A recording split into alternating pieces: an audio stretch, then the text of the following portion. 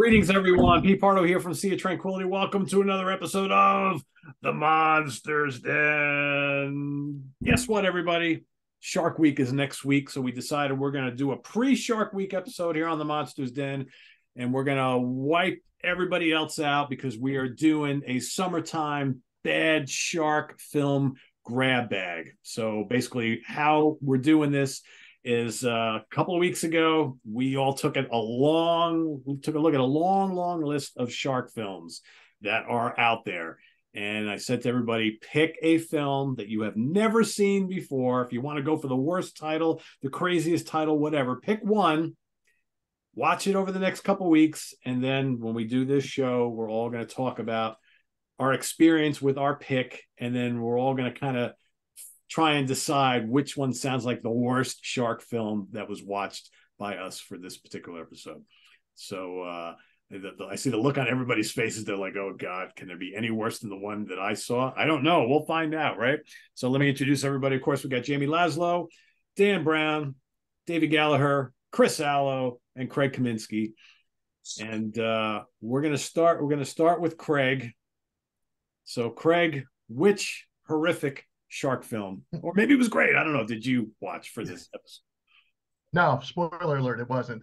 My shark movie was from 2012, and it was Jersey Shore Shark Attack. Ooh. So the movie is, and I'll tell you right now, I was hoodwinked on this, and I'll get to that in a second. So the movie has a lot of similarities to the MTV show Jersey Shore that ran, which I swore the show was on earlier than this, but it ran from 2009 to 2012. So this movie came out right when Really? right That's is that those that's dates? what I yeah Wow, that's I what would have thought that was way further I back. thought it was much earlier than that myself, Yeah. but this movie came out right when the series had ended. It's since been spun off several times, even to this day. One of the actual Jersey Shore cast members, original ones, is in this movie. Vinny Guadagnino plays a reporter in the movie, and every scene that he's in, he's holding a microphone, and he's not an actor, and it shows. But each of the main characters are based on people from the Jersey Shore TV show. And so if you have a tangential uh, remembrance of the show, which sadly I do, because I've watched at least one or two seasons of this with the missus, that some of these things, it's like, oh yeah, that guy. So here, the real person, the situation, if we remember him, his character, and this is the complication, or TC, as he goes by. His Right. father is the sheriff of the town, and this is supposed to take place in Seaside Heights, New Jersey, which is where the show for the beginning of the seasons did take place. His father is the sheriff, played by Jack Scalia. I don't remember what else he's been on. He's a character actor mostly. I've seen maybe some soap operas and things like that. But the famed character Snooky, her characters, the person playing her, yes, is Nookie. Ronnie, the big bulky guy from the TV show, the guy who says "Come at me, bro," is played by a guy named Donnie. The first scene that you see of Donnie, he has one of those hard hats on that you that you can put beer cans, on the side. They're protein shakes on the sides of his hard hat with the straw. Yeah. And then DJ Paulie D, his character's name is Paulie Balzac. And they even make fun of him right in the beginning and say, "You're not a real Italian. You're not even a real Italian." And he says he respects the Guido lifestyle. So yeah, there's two other girls in this. I don't know if they're based on the actual characters. from the show. I mean, one is Jay Money. I don't know if she's supposed to be Jay Wow from the show. Another one is BJ. I have no idea. So it's well, Tony Sirico is also in the movie. Played Paulie from The Sopranos, and he is criminally wasted in this movie. I mean, although he does get probably the longest soliloquy he's ever had as a working actor, as he has a Quint-like story to recant to the fellas of the prior Jersey Shore shark attack that happened in when he was young. Uh, and a couple other well-known actors in it. William Atherton is totally slumming it in this movie. He plays the evil developer. I mean, he's terrible in this. He's only in a handful of scenes. Paul Sorvino plays the mayor of Seaside Heights. Oh, they got names. I'm jealous. You got actors in yours. He's in about two scenes, and his character is pretty much the Murray Hamilton of the movie. Even at one point, he says, "You want me to close the beaches on the 4th of July?" Well, bottom line, the plot is William Atherton is an evil developer. They're doing some offshore drilling to put in some I don't even know what this has to do with the ocean. They're doing some offshore drilling, which ruptures something on the ocean floor, and albino white-finned sharks emerge. The sharks are CGI, of course, and they are terrible looking. They're all white with red eyes, and they look like they are like Atari 2600 level. Very bad. Anytime there's blood, you can tell it's sort of like in the water. It's sort of done in post-production. It's not even like liquid blood in the ocean water. It's pretty terrible. But the most egregious thing of this movie happened about 12 minutes into it, as I was led to believe, according to Tubi, that this was an R-rated movie. It says R on there, so I was at least prepared for that. And much to my utter disappointment, 12 minutes into the movie, there's a wet t-shirt contest. That would be, I was, okay, all right.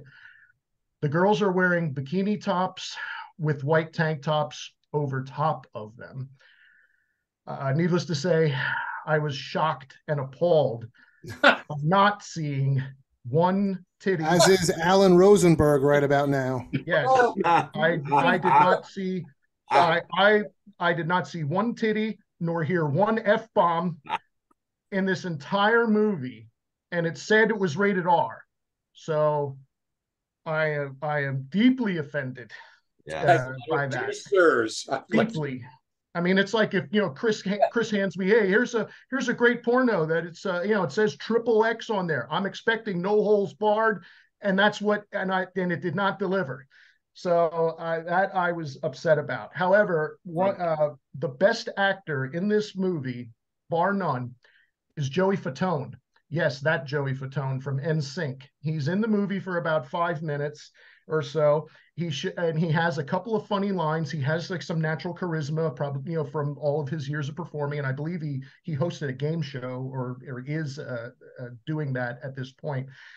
But he had a couple of funny lines in his brief moments in the movie. He says to his manager, I told you to book me at the Jersey Shore, not I meant Atlantic City, not Seaside Heights. Justin wouldn't have to deal with this. So he had a couple of funny lines in it.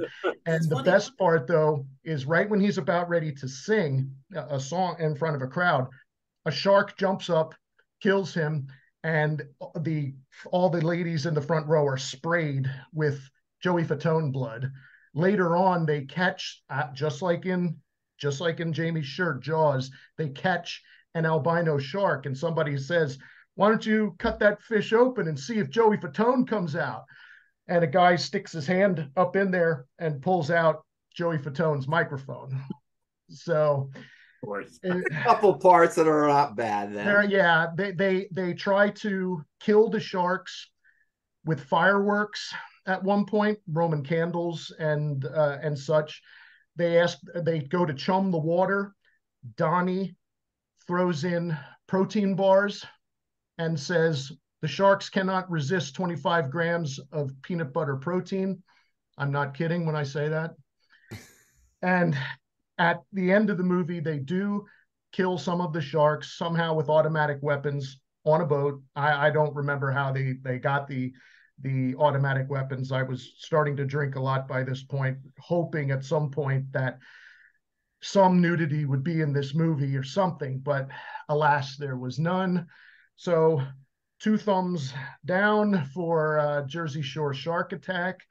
Although I would recommend it you can at least watch the first few minutes of it, so you can, if you're familiar with the Jersey Shore TV show, to get a laugh out of some of the characters, hamming it up as the fake counterparts to the real characters. But as a shark movie, I cannot recommend it. And shame on you, Tubi, for writing rated R on this movie. Said you were not delivering. What was it? Just an R rating? Was it? It said rated R. So I mean, that's what got you to watch. Some of the other movies that I know are made for sci-fi movies, they'll say TV-14 on them, but this one, this was a made for sci-fi movie, but I thought that maybe they had altered an uncut version of it. No F-bombs, as they do. No, they did not. So probably just a typo or something. I don't know.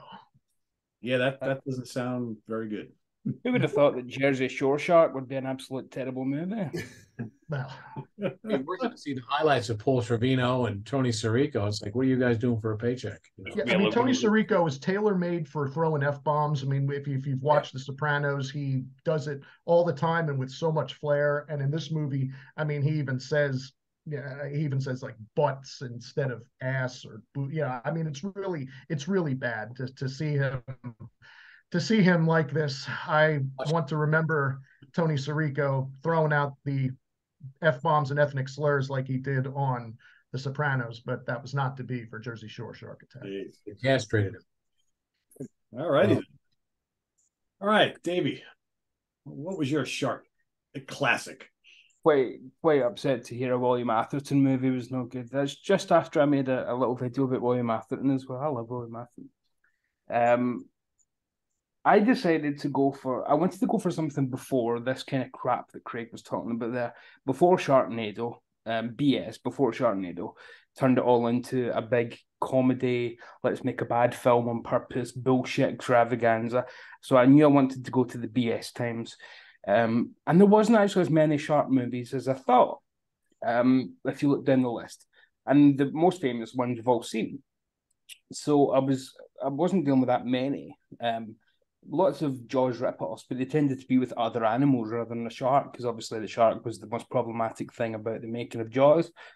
But I did find Night of the Sharks, starring Treat Williams and Antonio Fargas, from 1988. Still waters run deep, dark, and dirty. It's a pile of shit. Kind of all you need, really. No, it's this is a rip-off just like Craig's in a totally different way. This is a film where it's Italian. They've hired 2 name actors, Treat Williams, who was just on the way up, and Antonio Fargas, who was obviously Huggy Bear, wasn't he? More like Cocaine Bear in this movie. He's fucking out of it, man. He's on the way down. And their careers kind of intersect for a hot minute here. And I'm glad Treat Williams died this year, because I wouldn't want to stumble across this video and see this. Because this is an embarrassment. What I don't know what kind of debts he racked up to do this. This was right at the peak of his career, like always going to be the next big thing, and then he did this. So basically, his brother is a computer hacker who's got a recording of a CD recording of the president doing some kind of deal with the mob, and he's blackmailing the mob into a diamond deal. Says he'll reveal everything, and he's got the government against the wall. And what's any of this got to do with sharks? Well, Treat Williams lives on the beach down in Barbados, with his friend Antonio Fargas. And they just hang about in the beach all day like a couple of beach bums. And that's his brother, who's the hacker. The brother comes down with the CD and blah, blah, blah. There's a plane crash, and says, I need you to look after the D, and the government are going to be coming after me, and the mob are going to be coming after me. And about an hour into it, I'm sitting going, where's the fucking shark? What the have I put in the wrong disc? What the fuck is going on here? It's a really, do you know what it's like? It's like, have you ever seen that really bad B movie, White Diamond, with Robert Ginty? That's the kind of level we're at here. A really bad B movie. Robert Ginty comparisons tell you you're in bad territory. So it's just really generic. Hey, I'm going to do a crime, then I'm going to blackmail the guy, blah, blah, blah. Bullshit. Diamonds, I've got diamonds. Who's got diamonds? I've got diamonds. If you got the recording, I've got the recording. He's got the recording. She's got the recording. Who's got the recording now? All that kind of nonsense, back and forth. No fucking shark. And then about an hour into the film, Treat Williams gets a little bit drunk and starts shouting at the sea, going, "You bastard! You're still out there, you bastard!"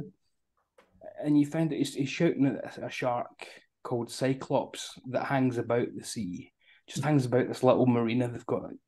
And Treat Williams, his brother, who brings the trouble down, dies, and Treat Williams has to avenge his brother, and he decides, well, I'm a pacifist, so I can't use guns. So I will get revenge, and I'm not making this up. I will get revenge by shark, and he just convinces the mobsters and the government officials in various ways to chase him out to sea, and then just pushes them overboard and they get eaten by a shark. That's it. That's how they tie in the shark. And this is how Night of the Sharks. So Night of the Sharks, it's more like 5 minutes of the sharks is really what it should be called. It is horrendously bad.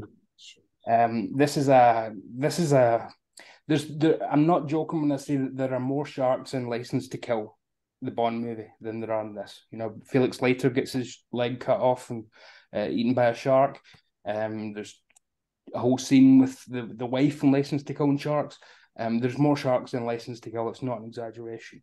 This has a little bit of stock footage of a shark, one rubber shark, a completely different shark. One's a hammerhead and one's a tiger shark. And that's it. So as a shark movie, it's a 0 out of 10. As a crime movie, it's a 0 out of 10. As a Treat Williams movie, it's a 0 out of 10. There's no redeeming features to this. There's absolutely nothing. And it kind of somehow Davey has the DVD in his hand. You decide to buy it? Your homework assignment? Released in Europe, wasn't it?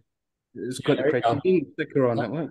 Well, I was going to say that was released theatrically in America, but 1988 sounds like late. I mean, because I have the one sheet, and I could have sworn it was earlier than that. 1988, right? And that's the same year as Dead Heat. Was that what it's called? With Treat Williams and yeah.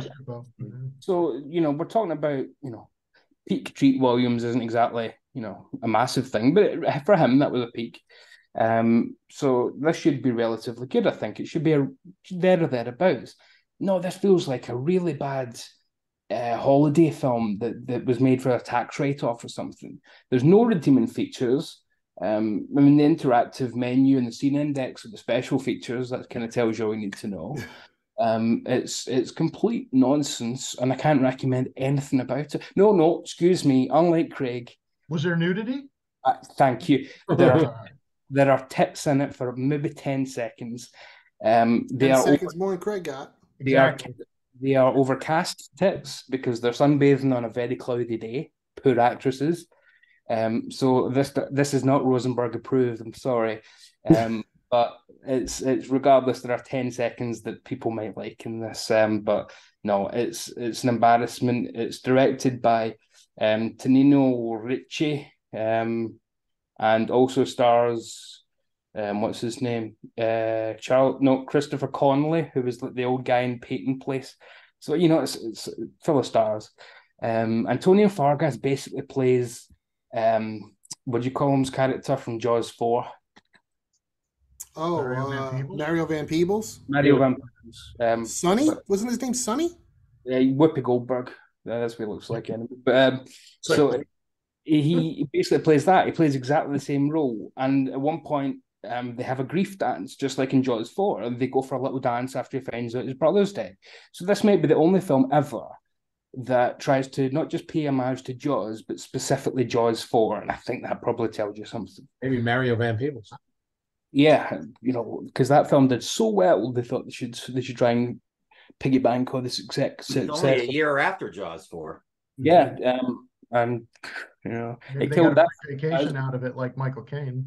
I'm 99% sure that's what this is, because it's like filmed in the Cayman Islands or something. If that doesn't trigger like, oh, somebody's trying to money launder here, then I don't know what does. And Treat Williams isn't even alive for us to ask anymore, so only Antonio Fargas knows. So once they do a super deluxe 4K edition, maybe he'll come out with the truth, and we'll find out why this was actually made. So this is abysmal. Don't ever watch it. It's a waste of time. It's not a good bad movie. It's not a bad good movie. It's just horrendous shit. Gotcha. All right then. We are 2 for 2. Mr. Laszlo. Okay. Cinematic delights have you been watching here?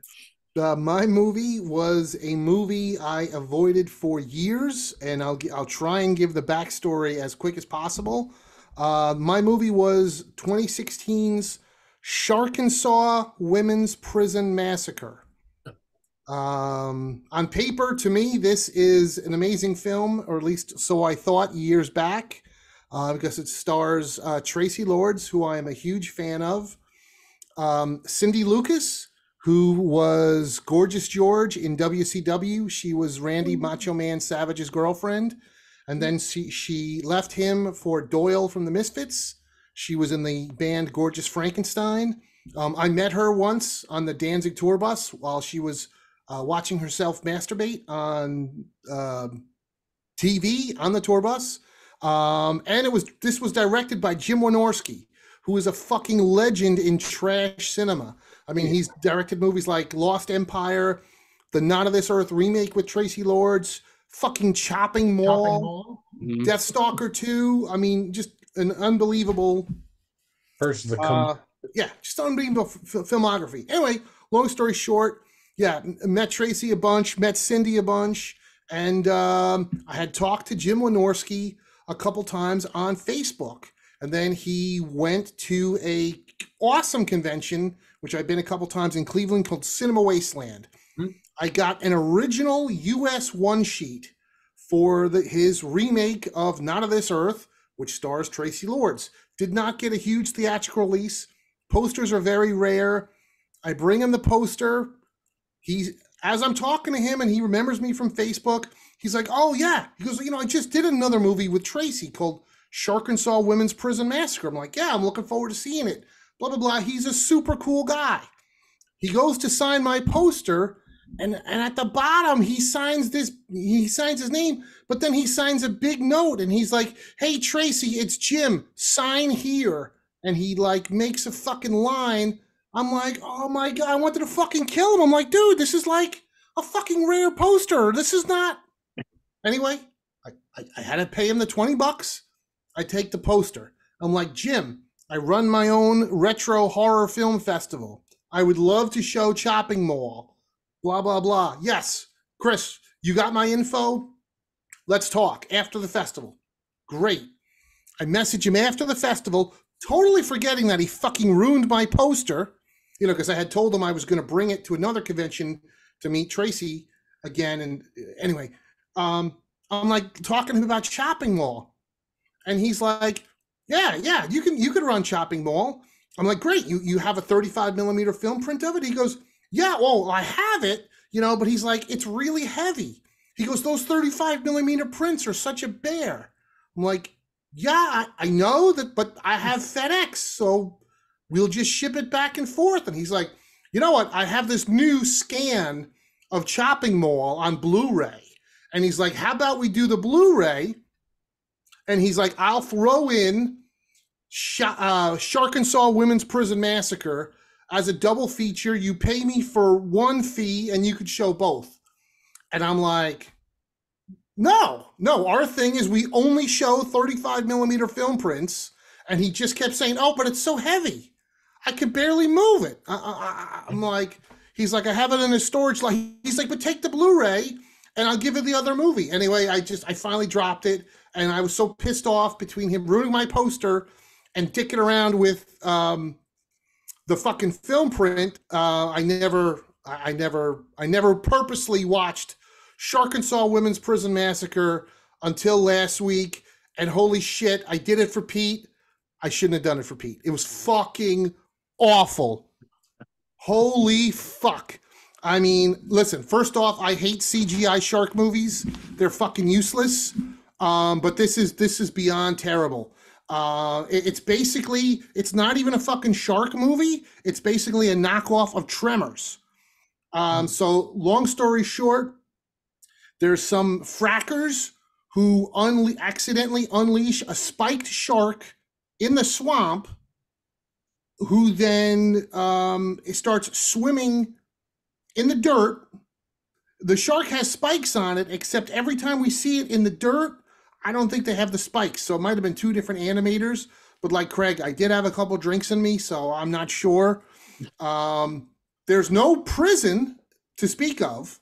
There's like 6 really hot girls that are on a work detail who then break free from the prison guards, and they get held up at a house while these dirt sharks or sand sharks literally burrow through the fucking dirt outside and occasionally jump out and attack them. So basically just Jim Wynorski ripped off Night of the Living Dead and Tremors, but like really shitty, like not even in the fucking realm of being like the worst versions of either of those ever. I mean, you never see the prison. There's all these beautiful girls, as Craig said. Sorry, Alan Rosenberg. There is no fucking nudity. You don't even get a hard nipple in this fucking movie. There's hardly any violence or gore. I mean, to me, Jim Wynorski commits the biggest sin in that this movie is boring as fuck. Tracy Lords pops in and out of the whole movie. She's with this, like, she's a cop, and she's with this other cop, and they're in a cop car, and you could have totally taken her out. Like, it's completely obvious that she shot the film, you know, Jim shot her on her own and just spliced it in. You know, there's a Tracy scene like every 8 minutes. We need to sell this movie, so let's put someone that people know in there for 10 minutes. We'll come up with the storyline later. Just shoot some stuff for her doing anything. That's it. She has no interaction with any of the cast. By the time she gets to the house, the sharks are already dead. I mean, it's fucking garbage. I've seen a lot of shark movies, but yeah, I'm gonna have to say this is probably the worst I've ever seen. You know, on a Jamie Laszlo scale of 1 to 5 fins. I didn't have any fins with me though. I'm giving it 0 fins. It's fucking terrible. Going well so far, isn't it? This wonderful celebration of Shark Week. Did it at least take place in Arkansas? Yeah, that's it. That's the only thing they got right, Craig. It was in Arkansas. Non-union state, they could work there. And then I'm like, well, wait a second. Like, this happened to me once before, like where I watched a movie and I was like, well, there was no nudity, but no, I looked it up. There's only one version, and the version that fucking Jim Wynorski made has no nudity and hardly any violence. And the little bit of violence that there was, it's a shitty CGI blood, like Craig was saying, and it looks so fucking terrible. There was one shot that almost looked like a rubber shark, and maybe it was, and it was early on in the movie, but that was abandoned, for CGI sharks in the mud. Jesus, all right, man. Yeah. I hope it picks up from here, and then I remembered what Jamie's got coming up. Oh, Christ. We pick some doozies. Speaking of Jamie, all right, what do you got? Me? All right. Let me stand up because I got a lot to get to here. Picked an hour and 10-minute movie, which was good. It's called Shark Exorcist. It's one of the bad ones post Sharknado. Now, Sharknado is the only movie like this I've ever seen in the past. All right. I've never seen any of the sequels. I've never seen any of these crazy Shark of the Corn movies whatsoever. So I wanted to pick the craziest one that I could see. I mean, they had Sharkula, like Dracula, all kinds of different ones. I went with the Shark Exorcist. I'm going to say movie in quotes because this is barely a fucking movie. All right. I'm thinking of not even putting it in my movie diary because I mean, this is like a film project. This is a film project by a bunch of 19-year-olds. And if I was the teacher and they brought it to me, I give them fucking D, even as a film project. Maybe if I was drinking while I was filming or as I was grading, a C minus, maybe. So all right, an evil nun. Her name is Linda Blair, the character. Ha ha ha ha. So sly, so whatever. Summons the devil. Hollywood, we don't to possess the shark. All right. Now I'm thinking, if you want to do something, have a boat, have a captain, and have it be Captain Howdy. There's a little bit more slyness to it instead of Linda Blair being the nun. Ha ha ha. But right away, it looks like an amateur film. There's a $300,000 budget on this. And I think most of it went to catering. The actors have no direction whatsoever in this film. And it's directed by this guy, Donald Farmer. He's been doing shorts in the 70s, and he's been doing movies since the 80s. You think he would learn something along the way, but he does not. These actors don't know what to do with their hands. They don't know where to look. They read the line, they say the lines like they're reading them off the script for the very first time. Everything these actors do is awkward.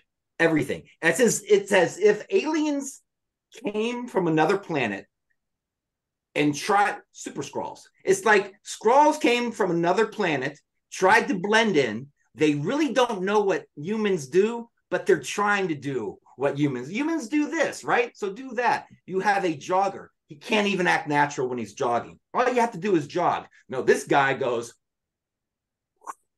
on that because that's what you do when you're hot, right? You go like that. They got a couple at a carnival and a couple in the water. The couple in the carnival, they're poking each other. And they're laughing and they're pointing and they're laughing because that's what humans do when they're couples. And the couple in the water, they're cupping water up with their hands and pouring it on one another and laughing because that's what couples do in the water, right? They have no direction whatsoever.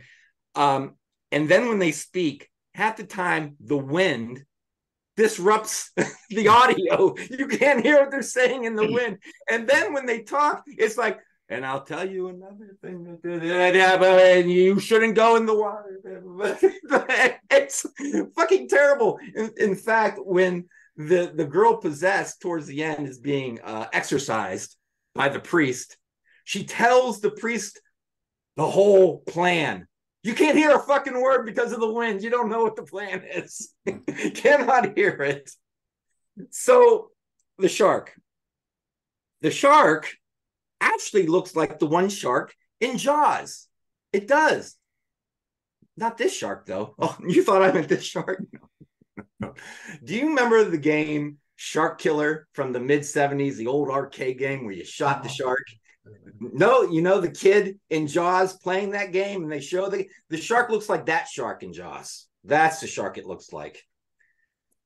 It has the same 17 moves to it.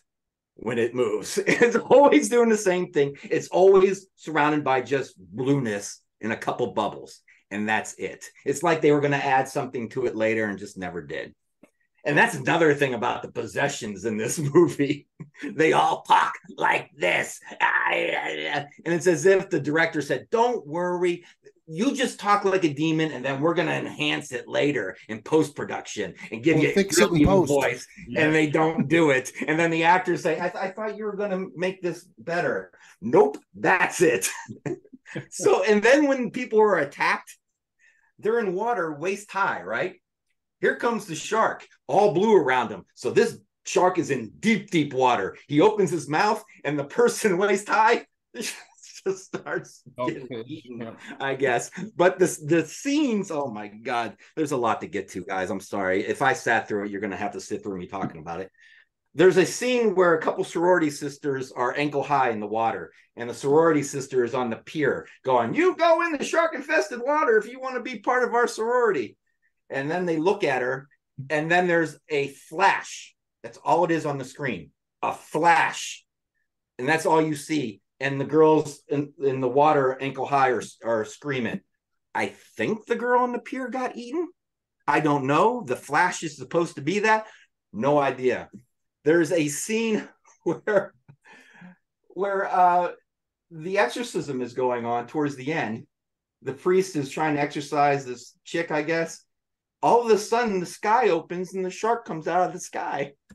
It just comes out of the sky, and you don't see it eat everybody, but I think it eats everybody because you never see these characters again. I guess I don't know why it came out of the sky. Is there any nudity? Is there any nudity? No, dude. No. Tell them bathing suits. Tell them what there is instead. Dan Brown, we picked the wrong film. You get. I've noticed on the larger budgets on these films, you'll get hotter women in bikinis. They can't act. These women down to lower echelon. Some of them aren't even hot, because when the shark comes out of the sky and eats everybody, we go. That's act 1, I guess. Because all of a sudden we go to a chick driving in a car and she's going to go sunbathe. All right. Who's this chick? Don't know. And she's sunbathing in the mud by a lake, and she's lying there, and she's rough looking. That's another thing. There's no professional makeup in this movie. She's very rough looking, and she's got scabs on her knees. All of a sudden, this creepazoid comes out of the bushes. I don't know who these people are in the movie now. And you see through his point of view, he starts taking pictures right over her body as she's sleeping, I guess. And the scene goes on forever. This creepazoid, you see through his eyes taking pictures of her. And then as that scene goes on forever and finally ends, you watch him look at the pictures of her through his eyes on his phone as he swipes right. He slowly swipes right of every picture he took. 17 pictures. I counted 17 times he does this. It's almost and like they're all the same picture pretty much to get to motion picture length. And then he goes away, and that meant nothing. That meant nothing in the movie. And then all of a sudden the girl wakes up. Linda Blair, the nun, comes and attacks the chick who was sleeping, kills her. Then a woman comes out of the water, kills the nun. All the while, there's boaters behind them, just hanging out with like a tube thing tied to the back. These boaters have no idea a movie's even being made or that they're in a movie. There is no doubt in my mind that they have no idea a movie's being made on the shore behind them. So it's over, right? The credits come on. No, this is like a Marvel movie. Now we're not fucking after credits scene. So we see this chick that we never seen before in the movie. This young chick, she's in the aquarium, and it's all done silently because all you hear is a score, and she's looking at fish. Look at the fish, and there's creepy music playing. And then she goes into the gift shop, and there's all these stuffed sharks. Every goddamn stuffed shark is the fucking same. But she keeps pulling them out, putting that one back. Oh, this one is the good one. It's the same fucking shark as the one you just put down, honey. And she just keeps pulling them out. And then she goes out in the hallway where there's people walking around. Again, have no idea a fucking movie's being filmed as they walk by this woman. She pulls out a rubber shark, this young girl, and starts acting like it's a dildo, rubbing it around her neck. And then she goes back into the aquarium, looks at the fish. We see the back of her head. She turns around. She spits out orange goo. Now the movie is finally fucking over. If that's what you want to call it, a movie. So Shark Exorcist is... The ghetto is how old, Jamie? Huh? The ghetto is how old? With the shark dildo? Yeah, at the end, she's maybe 15. She's pretty fucking young. Yeah, I don't know. As older I get, everybody looks 15. So she might have been 19, 18, but she's pretty fucking young to be doing the dildo dance with the shark. Somebody will write a song about it. Really creepy, that movie. Yeah, that was something. All crammed into an hour and 10 minutes. And when it was over and the credits came on, I'm like, I thought there's 10 minutes left to this. Oh, here it comes. I don't know. I think Jamie's selling me. No. Chris, I know you do this. Really. You know what? It's something. I started watching that film. No. This is the worst example of Jamie's right. This guy doesn't know how to make a film. It's so lazy. a total I, pervert. I, And noticed then, how- This guy Yet has- I this am guy has a oddly thing. enthralled. This, He, no, this he guy could has a have thing. waited for those boaters to go away, but no, let's get it done. Let's just get it done. I gotta eat supper. Let's go. Middle-aged I want to see women this want to be scabby kneed actors. woman. You know, and I was going to say, in full disclosure, I'm Facebook friends somehow with Donald Farmer. I mean, I'm Facebook friends with a lot Donald of people. Farmer is older than I am, and that's fucking old. And I was going to say, he posts like I'm sure Dan, I'm sure seen them, like Yeah. all these different versions of Shark Exorcist Oh, yeah. on DVD and Blu-ray and all these foreign Really markets. proud And of hey, this this thing. just got reissued. And Not to be a spoiler here, but during this massive amount of research I did on this fucking week, they are making a Shark Exorcist too. oh, All right, so but the thing is, Is Farmer making it?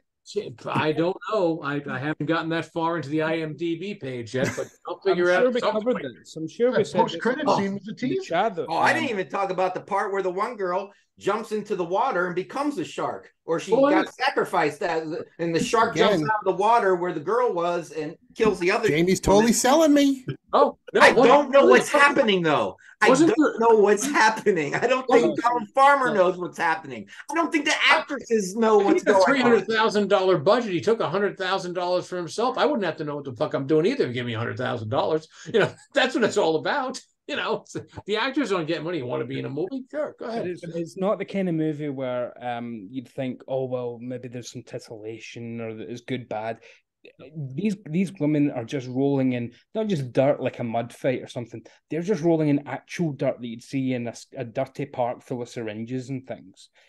Everything is the most disgusting version of what it possibly could be, and it's only famous because Red Letter Media did a video on it about 5 years ago. And it's caught on a bit of internet notoriety because of that. It's not good bad. It's just depressing at how filthy and I embarrassing. felt embarrassed for some of these actresses as they're acting like they're possessed. I felt embarrassed. It was hard to watch. Yeah. What's funny, like in hearing all these movies so far, we're not even done yet. We're hardly talking about sharks at all. And there's the shark's not even part of it. Yeah, right, exactly. That's how they sell Since someone's mentioned it, unless this is Shark in the Peter's title. film, Sharks of the Corn. I actually tried to sit through that. That's even worse than all these. That's not even my pick. There's not even a fucking shark. There's some guy that wears like a shark.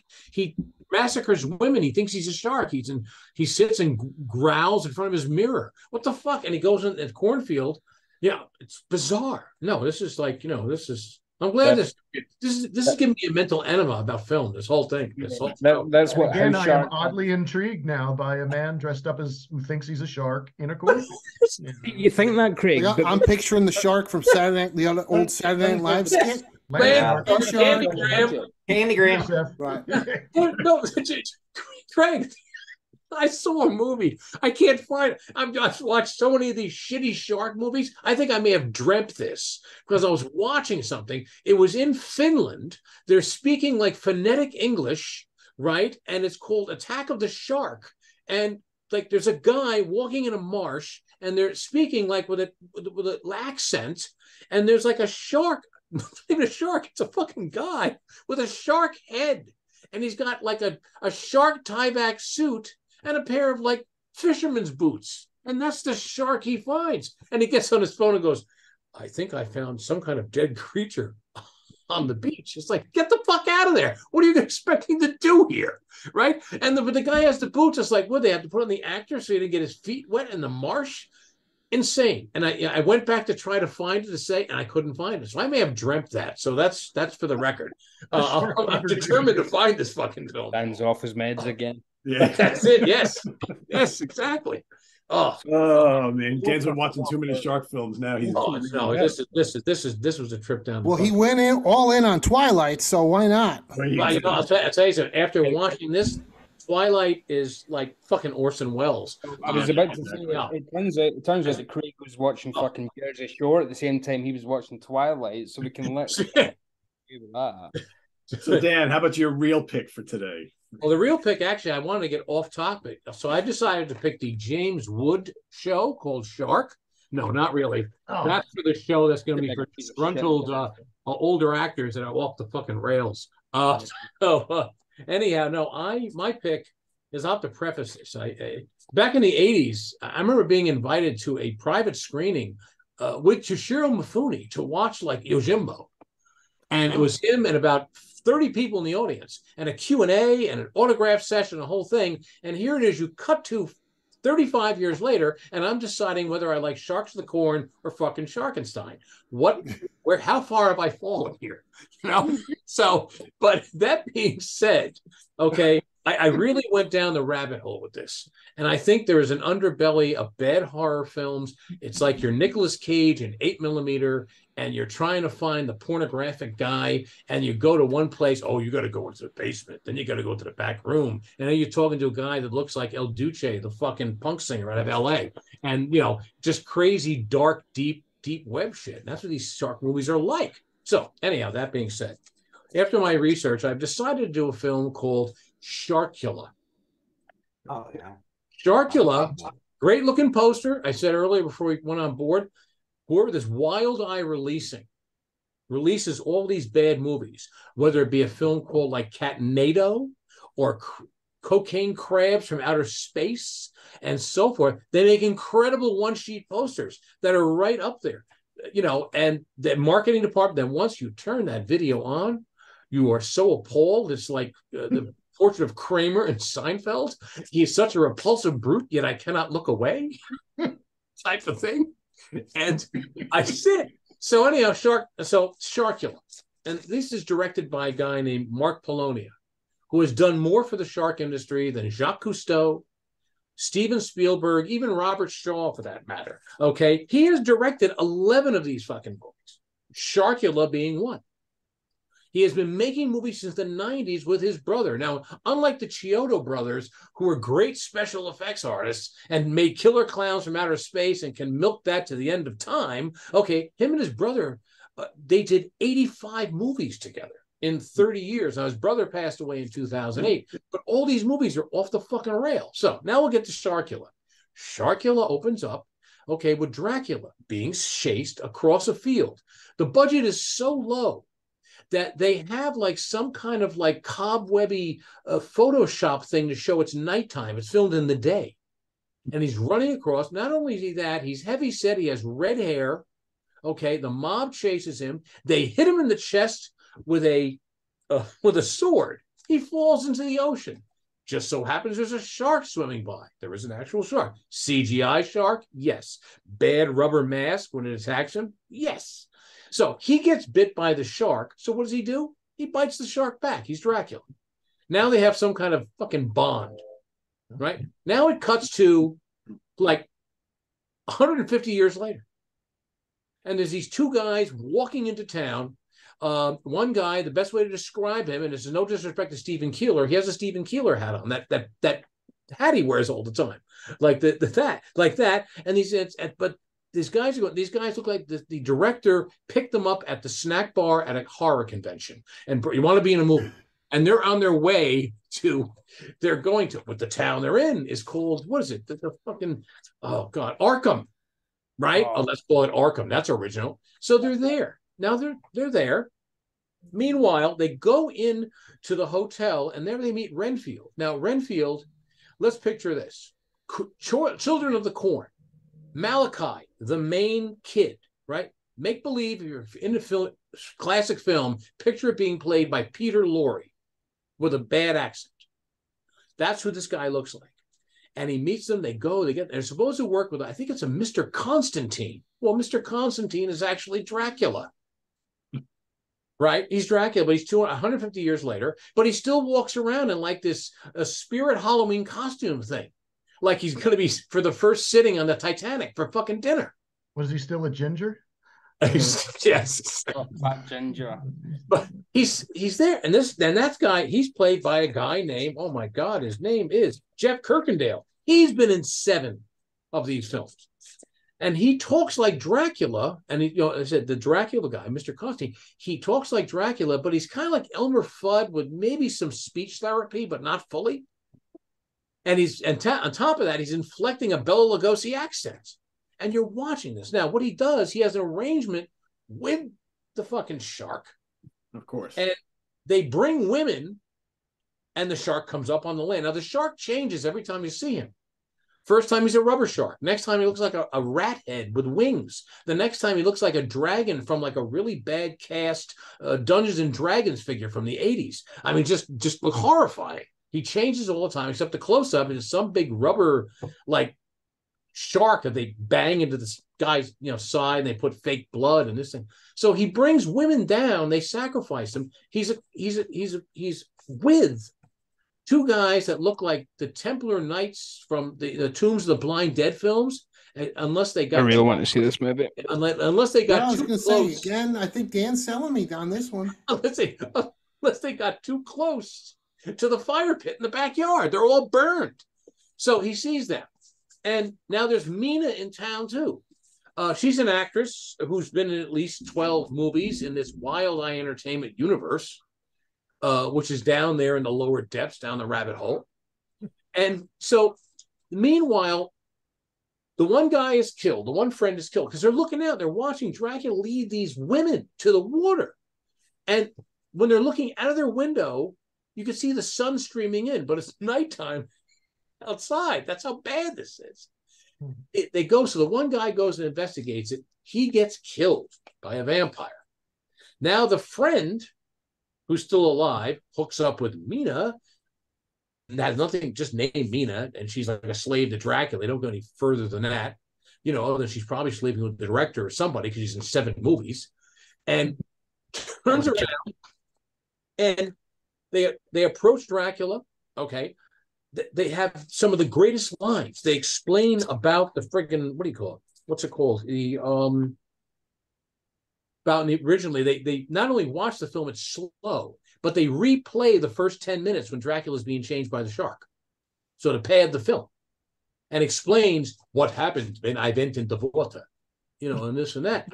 And so when they're explaining this, the one guy who's still alive with Mina sits there and goes, yes, it was a makeshift mob of uneducated farmers. Where the fuck should you come up with that line? Then later they go, we are not safe in this wide open darkness. And then Dracula refers to his Sharkula buddy, right? He says, Sharkula, the devilfish of the waters, like with the V, like he's selling pickles on the Lower East Side. I'm going like, what the fuck? So anyhow, what happens? They run away from Dracula. They're going to sacrifice Mina. He rescues her. They run. They go into a basement, which is to hide. Well, it's Dracula's lair, but it's not like it's in Cardiff Castle or Cardiff Abbey. Carfax Abbey. No, it looks like my basement here. There's like fucking water pipes, and maybe there's this, and then there's like there's a like one of those bad Western movie caskets in the middle of the floor with a couple of I'm going to throw an aquatic party, so they throw like some netting on it, like it's in the sea, and some cobwebs. And that's Dracula's lair, but they don't see some woman that's chained to the wall. Dracula comes down. They get into a big fight. The shark is pissed off at Dracula because he fucked up his last sacrifice. So now Dracula's no longer Dracula. I don't know what he is. It's bizarre. It makes no sense. Yet I could not look away from this thing. I just kept watching, and I said, the only thing that saved me, it took me 3 days to watch it. I'd watch it for the first X amount of minutes until the Tubi commercials came on. It's the first. I hate commercials. I look forward to commercials just to give me a breather. And what year was this film made in? 2022. Oh wow, so this is recent. Okay. Yeah, just give me real quick. This Mark Poloni has made the following shark films. You probably ran through this. Sharkula. No, we'll go here. Jurassic Shark 3. That's coming out. That came out this year. Cocaine Shark. Hey. Doll Shark. Sharkula. Noah's Shark. Jurassic Shark 2. Aquapocalypse. Actually, Jurassic Shark 3 is Seavenge. Virus Shark. Shark Encounters of the Third Kind. Amityville Island. Land Shark. And Sharkenstein, which was almost going to be the one to talk about tonight. That's even equally as bad. And I realize historically that Nazis in 1942, aside from making the Volkswagen, possibly made Adidas because they're wearing them in their costumes. Oh no, this stuff is so bad, but I'm so intrigued. But this go. We to have enough to do this next July. Sharks. Oh, we could do a Shark Week every week and never You know, run out. to pull the curtain back a bit, we in the group chat that we had, I pulled up a whole bunch of these ridiculous posters and said, "Look at these, ha ha ha." This guy seems to directed all of those ones that I posted the other day in the group chat. Yeah, he's directed a All of lot. them. Jesus, good Christ Almighty! And they all had these bizarre posters. When I was searching for shark movies, that name Mark Polonia, his name was on was on so many ones, and I saw the same thing. I mean, it was like, wow, this guy's made a career out of making. He's what do you call it? But he's a professor. He teaches video and audio, which makes no sense because his horror films are horrible. Video and audio, at college, video production. So he probably gets a lot of students to come in and help him. And they make these films, that are just god awful, but they're like kind of mesmerizing. But man, I went down the rabbit hole with this one. I had to throw on a National Geographic series just to feel like normal, like clean. And then on top of that, I had to throw on like an Al Adamson movie or Ed Wood to just get a grip on real cinema is. Yeah. And but there's something intriguing about it. It's a whole subculture. Look under Wild Eye Entertainment or any of these guys, IMDb, him, Donald Farmer. The names of the movies they make are intriguing just in general. It's a wild. So anyhow. Dan, do you think that if go back to Toshiro Mifune, that if Akira Kurosawa directed that film, it might be a little bit better? I think that was him breaking out on his own. He was always under his shadow. Yeah. I think Yojimbo and Sanjuro. That's when he became Toshiro Mifune. Yeah. He was not a Kurosawa actor at that point. But that's what I said. I went from going to things like this to decide what Mark Polonia film or joke, gonna fucking choose. God. More importantly, did Sharkula have any nudity in it? No, but I will say that Mina, the actress, she is. So it passes the Rosenberg test. Well, she was well. You've lost a subscriber tonight. She was dressed like a Sunday school teacher.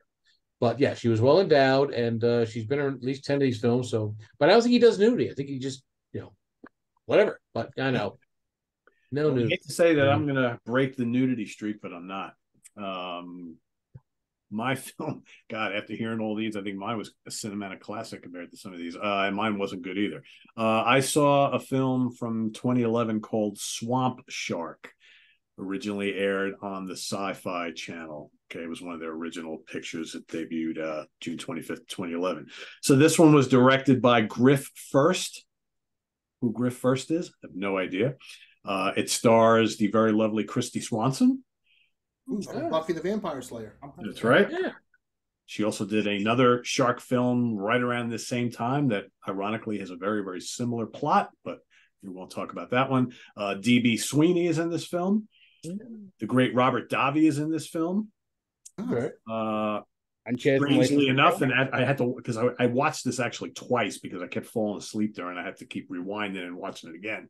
At one point, there's because this film has the most bumbling of all sheriff's departments you'll ever see, and Robert Davi is the head of the department, but he's dirty as anything, right?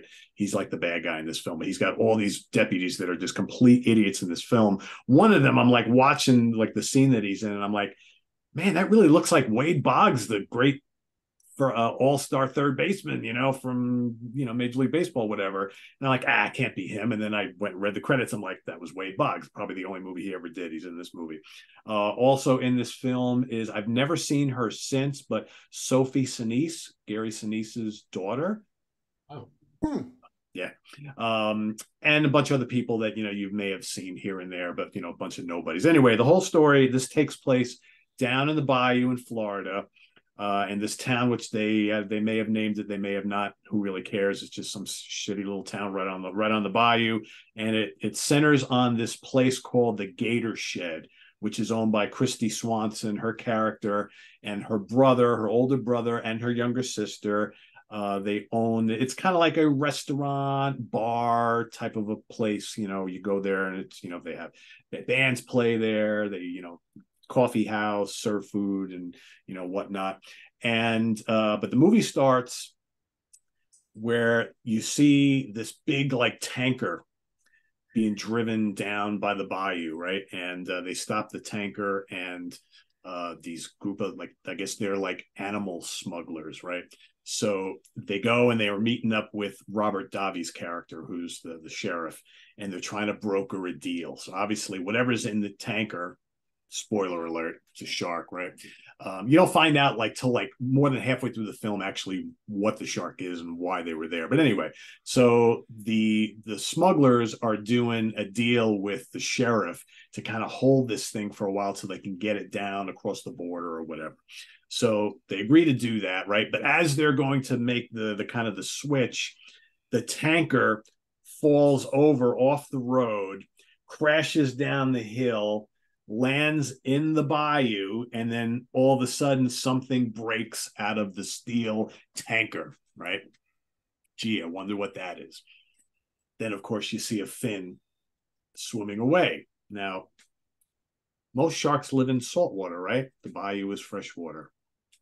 Okay, whatever, right? It's the first thing I thought of. So then they kind of get away from that. They go back to the gator shed. Everybody's in town is preparing for what's it called? Gator Fest. So, of course, it's down in Florida. So they do this big festival where they have food and drink, and they do things with the gators and the gator fighting and all that kind of stuff, blah, blah, blah. And we realize that Christy Swanson's character, another guy who works at the gator shed, is kind of her boyfriend, and he's kind of a dick. So he's with her, but he's hitting on every woman known to man that comes into the place, right? So there's some stuff going on there. Then they introduce DB Sweeney's character. You're not really sure who he is. He's there getting coffee. He kind of flirts with her. Then him and the boyfriend constantly get into these fights all throughout the movie. You're like, all right, dude, what's this all about? Who knows? Anyway, next we go back to the shark, who then is seen swimming around the bayou in and around town. All of a sudden, everybody starts to notice that where are all the gators? We haven't seen the gators much, right? Well, apparently the shark is eating the gators, right?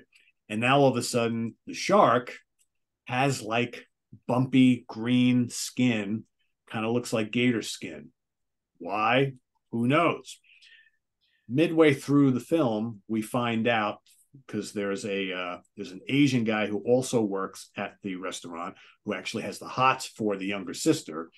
He's very smart. He's really good with internet searches. So he finds out that after they see the shark, that he says that there was a discovery of some kind of prehistoric shark that they found when they cracked into some sort of a hole in the bottom of the ocean, and that apparently this creature was captured. Well, that's this particular shark, right? But where it all hits the fan is all of a sudden the shark starts killing people. First, he kills this like homeless guy, who the first 4 people who get killed in this film are all African-American characters. So every time they introduce one in the film, they get killed pretty quickly after. So this one homeless drunk guy, he gets killed on the pier. The shark jumps out, kills him. Then this cop, who's really kind of like another one of the bumbling sheriff guys, and he walks around with binoculars spying on young couples making out all over the place. It's really ridiculous. And then the best scene in the film is where he's sitting there doing that on the pier, and the shark comes out of the water, leaps up, bites his head off, and he's just sitting there with no head, blood squirting all over the place, lands back in the water. So that was probably the best kill in the film.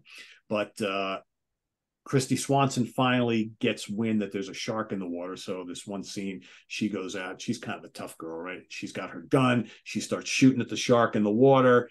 Of course, her aim is terrible. She doesn't kill the shark. Then she gets everybody together and says, we've got to go out and kill the shark, right? Meanwhile, now the sheriff gets wind that she saw a shark. He's trying to cover up his fuck up here, right? So he's like, oh, there's no shark. So he, says, you can't do anything. You can't go after the shark. You can't do anything with the guns. We'll take care of it. They, of course, know that he's kind of a dirty cop. He winds up putting the older brother in jail. They somehow sneak off.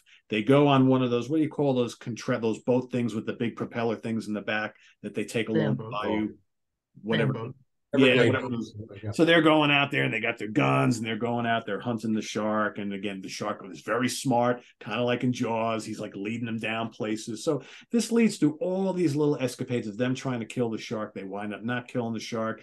And then there's a hilarious scene with this interracial couple that wind up sneaking a boat out into the bayou so they can go and have sex on the boat. And that doesn't end well. The boat capsizes and the shark eats both of them under the boat, right? Whatever.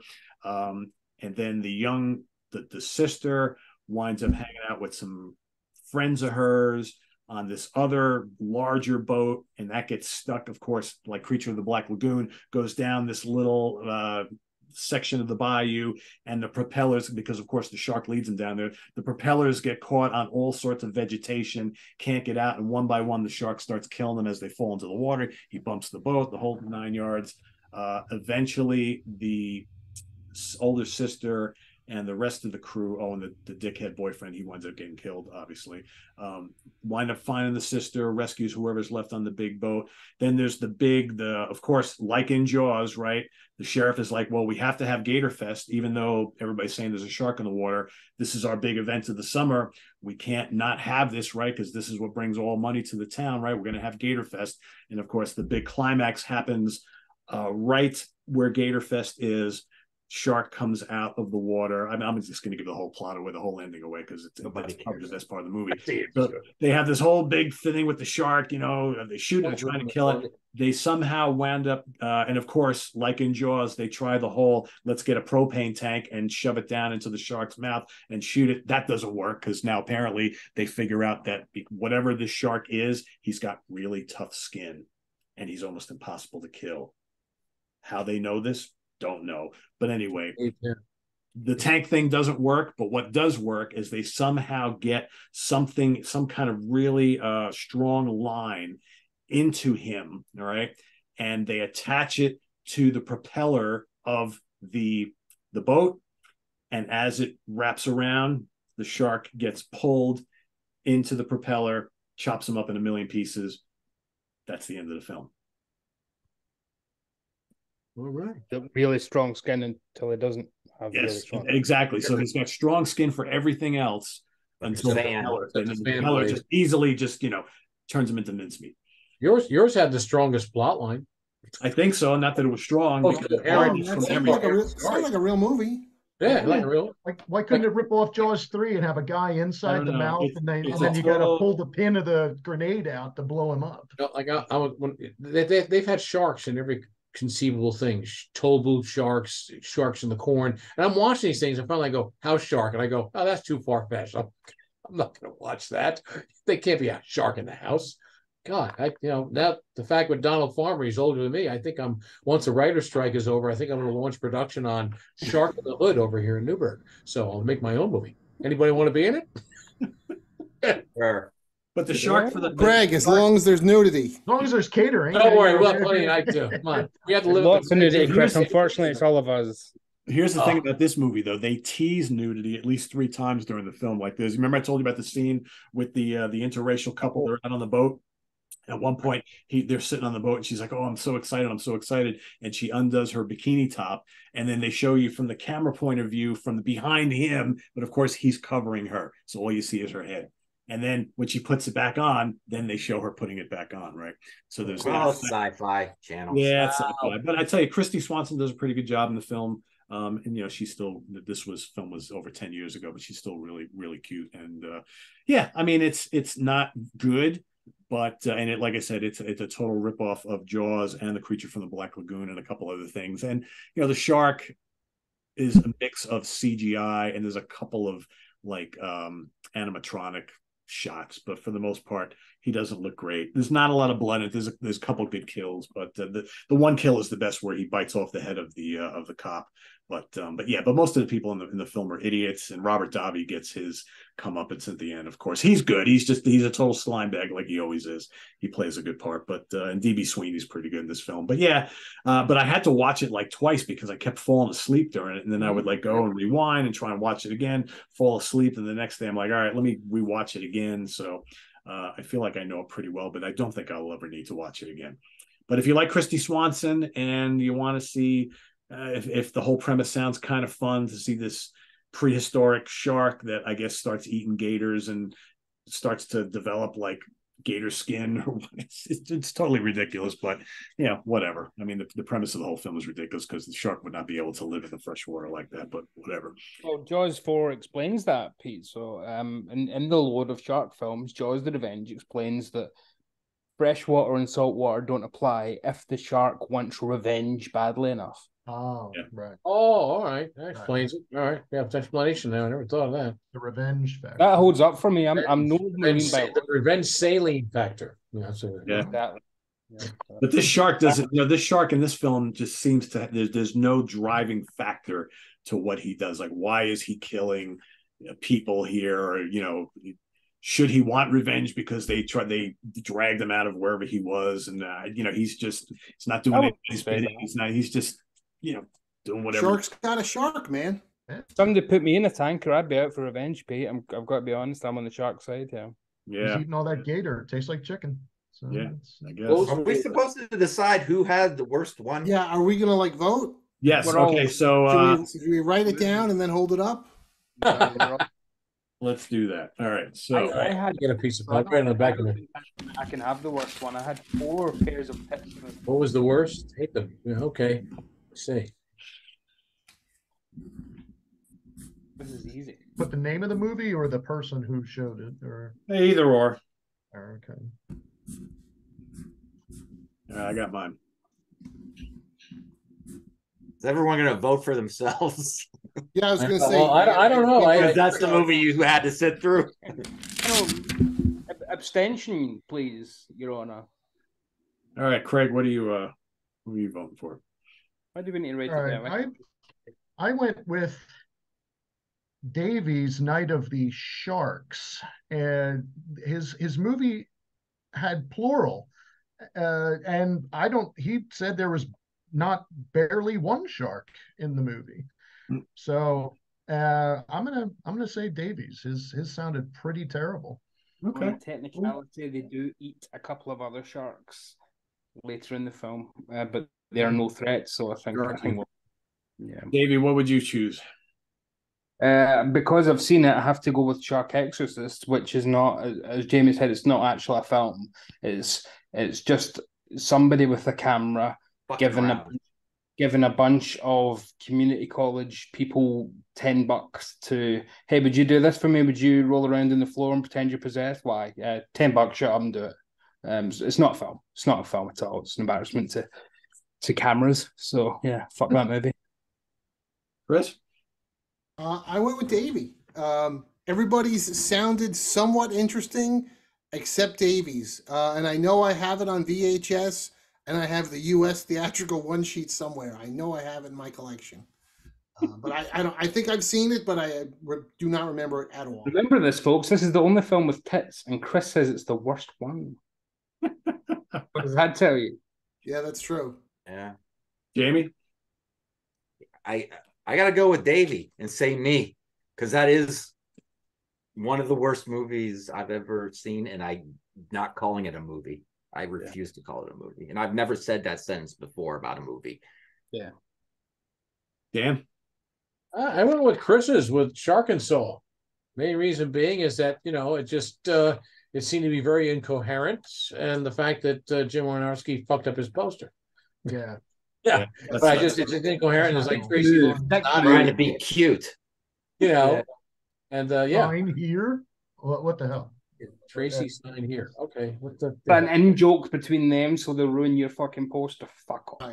So this is hard because most of these sound really awful, but I think the one that I thought had some sort of potential to be somewhat interesting sounds like it's like completely shitty, and I went with Shark Exorcist because, quite frankly, I didn't. From the way Jamie described it, I don't hear. It doesn't sound like this having anything to do with The Exorcist, and it has basically nothing to do with sharks. So that gets my vote. So, but they all sound really bad. So, but at least there were a couple that I'm kind of intrigued to see in a weird way, I guess. Shark is intriguing on a train wreck level. It's just you're sitting there going, I can't believe this is happening. I can't believe this is happening.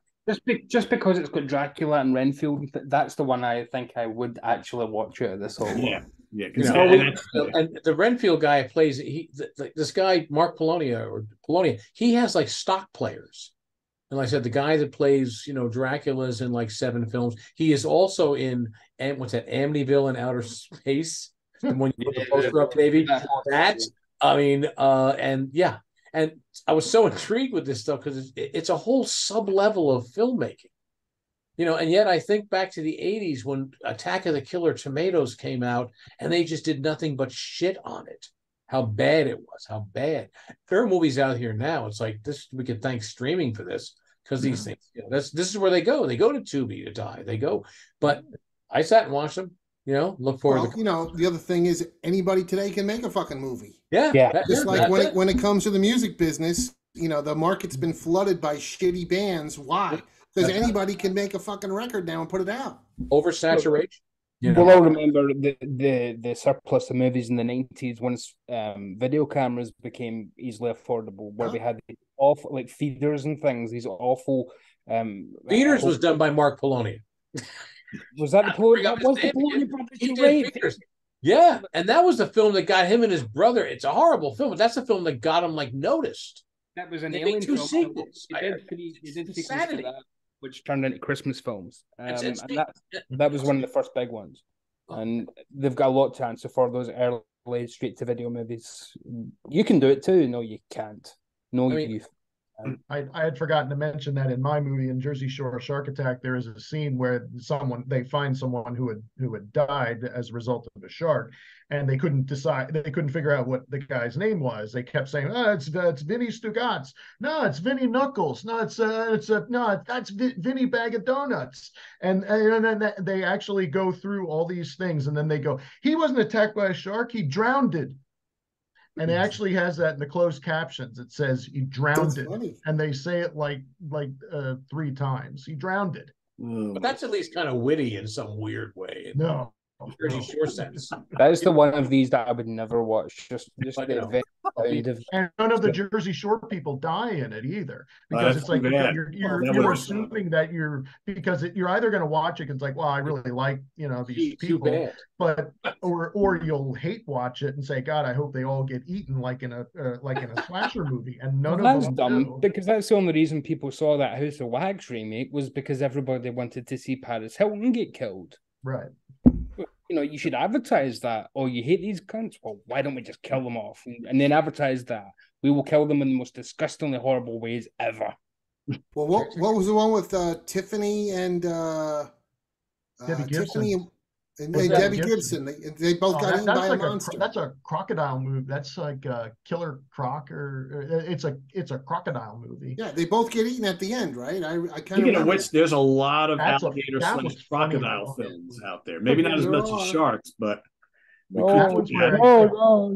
Debbie Gibson and Tiffany, I think, are fighting in that movie, and one of them says, "I think we're alone now," and the other one says, only in your dreams, or something like that while they're fighting. Yeah, I enjoyed Sharknado when they killed Matt Lauer and Al Roker, on the newsstand. That's or wherever the news station. Yeah. And one of the Sharknado movies has Robert Hayes doing his Airplane in it. He's the airplane pilot. So I mean, there are some funny moments in those movies, as bad as they are. Oh yeah. Well, look, I think we all know the real lesson of this episode. Yeah, watch fucking Jaws and none of the rest. No, don't be a dick in the comments. That's the lesson of this episode. Yeah. Otherwise, you will be Rosenberg shouted out like a certain commenter has been by Chris tonight. Oh man. So for those watching, let us know if you had fun with this, and maybe we will preface Shark Week next year and do this once again. God help us. There'll be another 100 out there. There's so many more to choose from, right? So they'll make another 20 in the next year to choose from. I was going to say there'll be a whole batch of new ones. Yeah, Sasquatch movies are right behind them, though. Sasquatch. I want to watch that Sharktopus versus the Whale Wolf, just because I like saying Whale Wolf. Yeah, Werewolf. Whale. Werewolf. Whale. There we go. Oh my God. So if anybody has seen any of these films, let us know what you think of them down in the comments below. And hey, if we have prompted you to want to go out and check out any of these and you do watch them, come back and let us know what you think, and whatever other crazy, terrible shark films you've seen of late, put them down. Many of them are on Tubi. Yes. Yeah. Yeah. Oh yeah. You can see a lot of There are no bargains to buy them on DVD. They're not cheap out there for Yeah. some reason or another. So Tubi, you can get most of them there if you can live through the commercials. And guess what? You'll need the break. Yeah. 1 penny plus postage. 1 penny plus Thanks for watching, everybody. Visit us on the web at www.seatranquility.org. We're on Facebook. We're on YouTube, all together, all the damn time. Tune in 2 weeks from today for another episode of The Monsters Den. Till then, for Jamie Laszlo, Dan Brown, Davy Gallagher, Chris Allo, and Craig Kaminsky. Happy Shark Week. Happy Shark Week, everybody, next Right. week. We'll see you next time here at The Monsters Den. I'm Pete Pardo. Bye-bye.